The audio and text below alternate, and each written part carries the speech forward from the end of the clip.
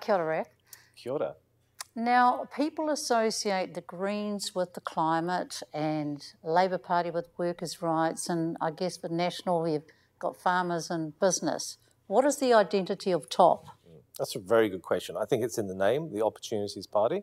So our focus is creating a world where everyone has opportunities to thrive. So we're very much future focused. We don't have a lot of tribal or partisan political baggage. It's basically what works. Is this policy going to deliver outcomes? Can we deliver those outcomes? And is it going to create a better future? That's really what we're about. So some of us have done I think it's the vote compass thing, right?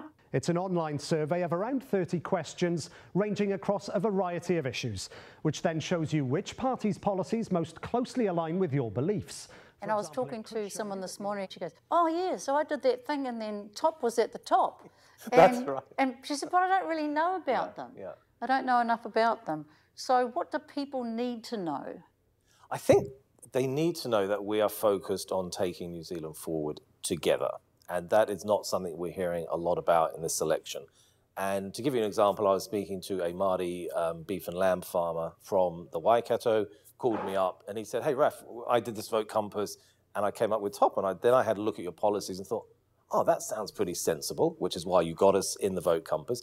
I spoke to a load of my mates, they did it. And then they all want to know about TOP. And so I did a Zoom call with him and talked about, he was really interested in the support for Māori farmers around biodiversity credits, the way that we approached housing. And he said, actually, this is quite interesting. And all my friends are interested in it.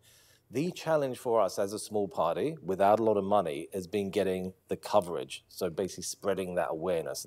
So when I looked through your policies and I thought, oh, okay, I like that, I like that, I like that. Okay, where's all the Māori stuff? Yep. So back in the day when Gareth Morgan was around and he said some things and some were not that great, and his stuff around Te Reo and Te Tiriti, even ideas around an upper house in Parliament. Those were provocative but good ideas. So what's happened to all that stuff? It's still there. I mean, the treaty is part of our constitution in terms of our basic principles, honouring Te Tiriti o Waitangi. It's still there. We probably, look, our focus, and we have Māori involved in our policy development. We have a Māori member on our board. Our focus is the economic opportunities for Māori, dealing with poverty. That really is our focus. There are enough people talking about the constitutional issues. We support all of that. We support the treaty principles being honoured. We support the treaty settlement process. We support co-governance at a local level, which is where we think it belongs. I would love to see some kind of iwi bank. We have Whai Rawa, which is the Ngāi Tahu savings approach. So we're really focused on that because Māori are in all of those statistics for poor housing, low income, and poor social and economic outcomes. That's where our focus is, because I think that's where we can impact the most. One party is calling for a referendum on Te Tiriti. Yep. One party wants to toss out UNDRIP, which is the United Nations... Declaration on the Rights of Indigenous Peoples. Okay, so what's your stance on those? What's the top stance on those two? You can't have a referendum on a treaty. I mean, a treaty is something that is signed at a particular point in time and needs to be enforced and adhered to. So I think that's silly. I think if we want to have a conversation about the role of the treaty in New Zealand, let's do that properly. Let's have a constitutional conversation. So I think the problem is we've made this as a political football, and I don't think that's very helpful because actually politicians come and go. These treaties are enduring and long-term. There's not going to be a referendum on the treaty because no one's going to support it because it doesn't actually make sense, and it doesn't make sense in a legal sense either. So TOP has no issue around co-governance in terms of land and resources. What about in terms of, say, the Māori Health Authority? Look, my preference would have been that it wasn't needed, that actually whānau order could have delivered the same outcomes. But now that it's set up, I think you have to sort of see, let's see how it goes. And I know people involved in it and they'll be telling me, yep, we think this can work. The fact is we know that, you know, because of colonisation, because of dispossession, because of economic and poverty issues, Māori have had poor outcomes. How are we going to solve that? So if somebody comes and tells me, we think this is going to solve those problems, I'm going to go, fine, show me the evidence and show me how it's working. So now it's set up. Let's see how it goes. Yeah, well, that makes sense. So where's all your Māori candidates? Yeah, waiting in the wings. I mean, seriously, so we had, you have to remember again, we're a small party, we're not in Parliament, and we spoke to a number of Māori candidates, and they, you know, a few got close and they just said, oh, look, next time. And I think, yeah, if we get into Parliament, I think we are going to change the conversation in terms of how we talk about politics, how we talk about governance, how we talk about delivering outcomes. And then I think you will see the Opportunities Party become a vehicle for people who feel excluded from the political process, particularly young people, and young people from all kinds of backgrounds. Now, there's no other political party that has a leader or deputy leader who was born outside New Zealand.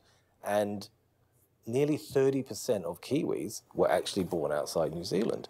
And a lot of them have come from countries where there's been dispossession or colonization. They're aware of those issues. And they're very like, yeah, well, we'll support whatever the appropriate thing is to do. In the past, TOP has prided itself on creating policy that is evidence-based. Yep. The idea being that people will vote on policy, on who has got the best policy. Tell me about a policy that you've got that would excite and move me.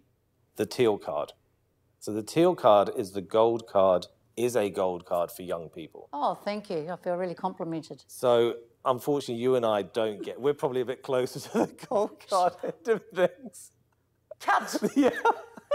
But this is about, we want to make an explicit statement here that we want to invest in our future generation. So we have on the teal card 5 mental health sessions, so counselling sessions a year from the age of 10. We're also supporting public transport because we want young people to get used to using public transport. So we are proposing a new civic service model. It's not a year, it's not military service.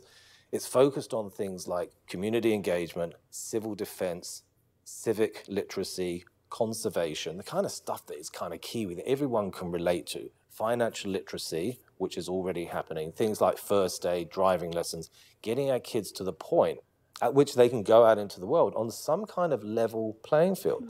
Now, does that translate to young people on the East Coast and Ruatori? Everywhere, everywhere. They don't have a lot of public transport over there. No, public transport, that's probably a little bit of a struggle, but we do have a regional rail network. Let's get that up and running. So one of the other issues that comes up around election time all the time is law and order. Yep. There's this kind of fear that's generated, and there's certain parties who help generate that fear. Yep. So we've got the answers. Yep. So what is the position of TOP in terms of law and order? Yeah. So we know the social determinants of crime. I was talking about children of prisoners. We've got kids growing up in dysfunctional families with limited pathways. They're not getting support at school. It's really challenging, but we need to invest in that. And if you're thinking about spending $1 billion on a new prison for young people, that is a total waste of money. And anyone who thinks they're into efficient spending of money is barking up the wrong tree, because actually we can identify the families that need help, and it's much cheaper to put in wraparound service to those families. I've done it. I've seen it work. It does work. You know, within 6 to 12 months, you can change a family around completely. You need a youth worker, a social worker, a counsellor. It can be done, and it's a damn sight cheaper than wasting all of that money just sticking kids into another cycle. I mean, have we learnt nothing from the inquiry into the abuse of children in care in state institutions? And you want us to do that again? Forget it. I mean, that's a non-starter.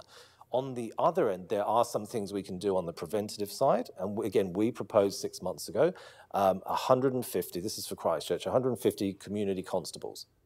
Is it fair to say that TOP is pro-environmentalism and pro-business? Yeah. And how does that work? How can you have those two combined? Easy. If we're going to invest in our future, we have to deal with climate change. I think it's here now. It is. Well, yeah.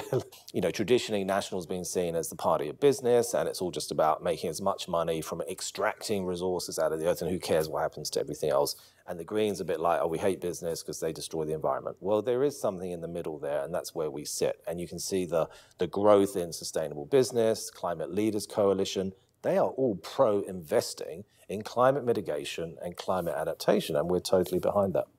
some parties are all happy with co-governance happening in the natural resources, and they like Māori engaged in service delivery, but they have a problem with co-governance at the top, where Māori work in partnership with the Crown to determine who receives funding for services and how those are delivered.